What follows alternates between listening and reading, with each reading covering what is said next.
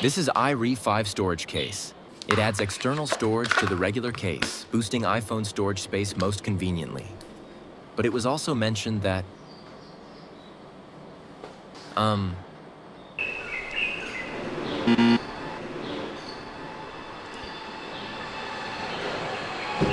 This is probably the scenario you'll encounter when you use a laptop with your iPhone to store your material. You can't always bring a laptop to store it, which means there's a high probability that your creativity will be limited. But with iRe5, you won't encounter this problem.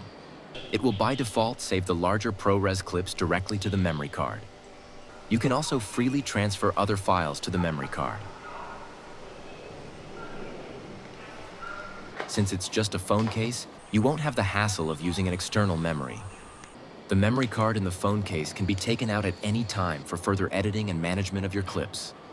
If you have any other questions, please comment anytime. You can also go here to learn more about us.